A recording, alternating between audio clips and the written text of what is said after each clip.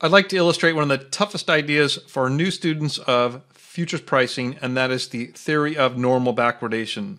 This theory tells us that the theoretical futures price, that's F sub 0, a price that is predicted or given to us by the cost of carry model, should be, for most commodities, less than the expected future spot price.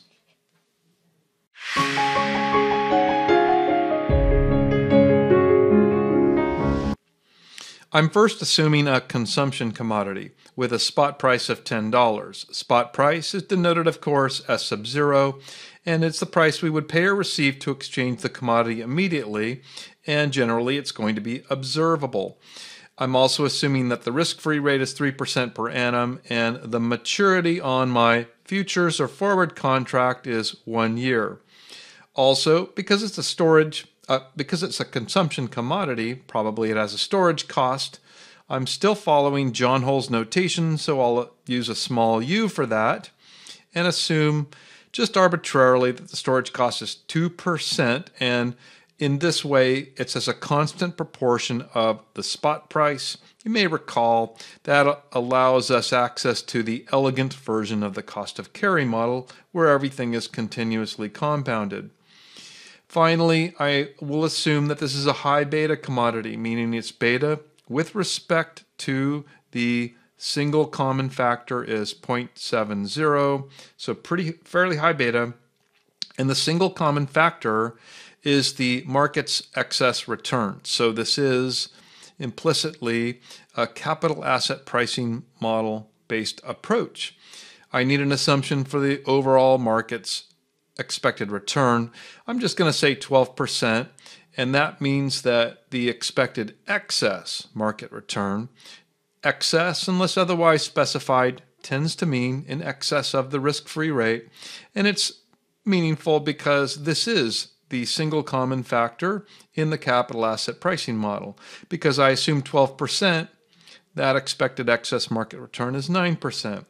I then have some reconciliations here, some minor solutions that relate to the cost of carry model and the theory of normal backwardation, but I'm not going to get too bogged down in that here. You can download the spreadsheet if you like, because my focus here is on these two variables and the theory of normal backwardation.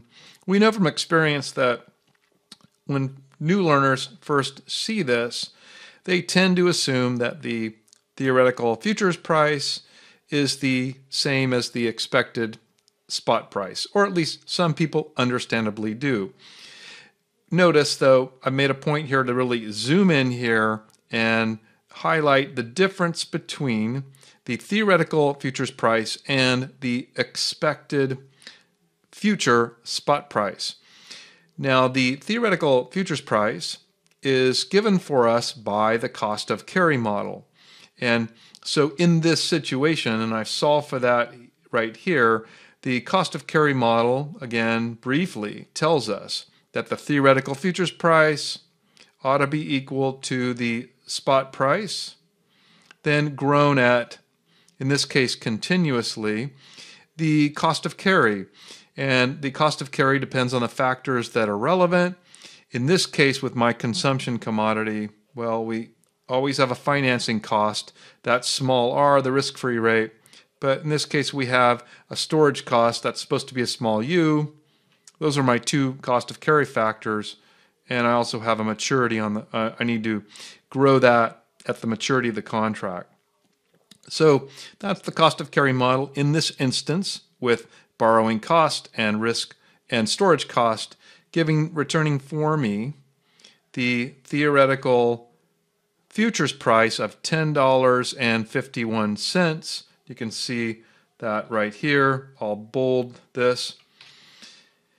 And also I've drawn a solid line here to really emphasize the fact that these are observable prices, right? This is F sub 0, meaning it's a theoretical price that predicts what the traded price for the futures would be, but that's a price today, albeit it does represent a promise to buy or sell the commodity in the future.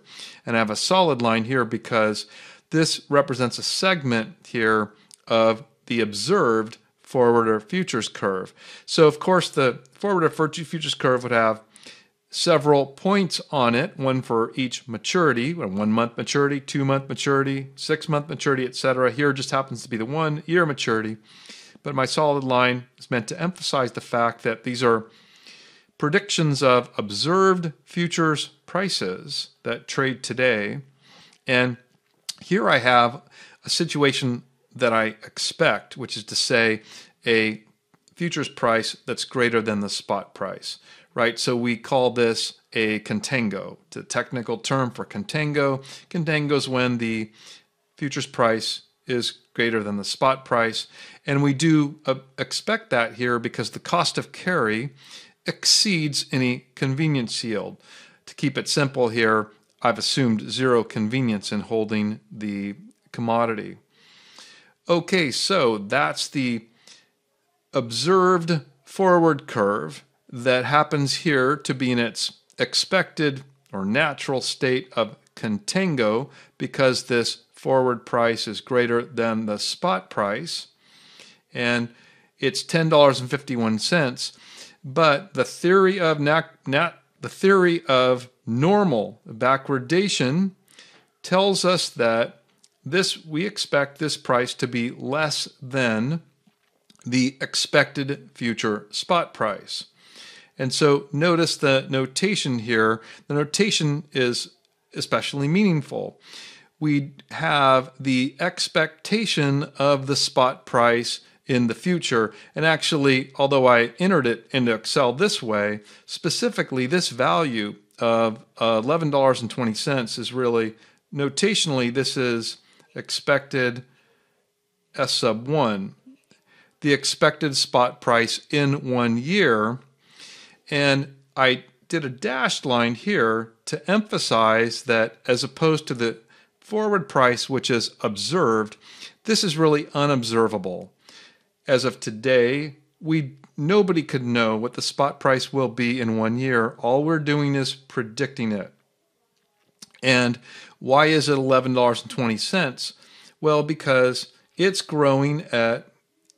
based on the expected growth rate of the commodity spot price. And in this case, my expected growth rate, you can see here, is the discount rate minus the storage cost. My discount rate is based on the capital asset pricing model. In this case, it happens to be my risk-free rate of 3% plus the beta of 0.7 times, that's the beta, that's the sensitivity with respect to the common factor, which is the market's excess return of 9%. So the application of the capital asset pricing model, given the beta and my other assumptions, tells us that the discount rate is 9.3%. However, it cost 2% to store the commodity, and so in order to realize the discount rate of 9.3%, the commodity spot price needs to grow by 11.3%, because we could think of the storage cost as a drag on that. A growth rate of 11.3% implies that an expected future spot price of $11.20. And so what we have is what is expected in the model of the theory of normal backwardation. We have a forward price that is less than the expected future spot price. In fact, we can be deliberate about their relationship, which I have put in the final row here, which is to say that the theoretical futures price is related to this expected future spot price, but multiplied by E raised to the risk-free rate minus the discount rate compounded at the maturity. So the key here in their relationship is in the exponent. It's risk-free rate minus the discount rate, such that if the commodity has a non-zero or positive beta, the discount rate will be greater than the risk-free rate, and we get the normal backwardation, wherein the forward price, the theoretical futures price, is less than the expected future spot price. Right, this is why it's the natural situation, because we expect the commodity beta to have a positive non-zero beta, so we do expect K to be greater than R. Now, what if it has a zero beta? Then I'll just put in a zero here. Notice in that situation with the zero beta, then K does equal R, and although graphically my graph doesn't collapse, the prices do, and with zero beta, K equals R, and then the expected future spot price is equal to the theoretical futures price. And this shows that the futures price is an unbiased estimate of the expected future spot price when the return on the commodity is uncorrelated with the common factor or with the overall market. Okay, but that's only zero beta. I'll go back to 0.7 and then just finally highlight that theory of normal backwardation tells us to expect theoretical futures price less than expected future spot price. And what that means is that, yes, if you were entering a long position in the futures contract, you can see that implies that you are expecting a profit. After all, you're expecting to gain the difference here as the counterparty who enters the long contract. That does mean, you may have anticipated this, that the counterparty who enters the short position in the futures contract is actually facing a loss. So part of this theory is that the counterparties who are entering short positions, they are naturally hedgers.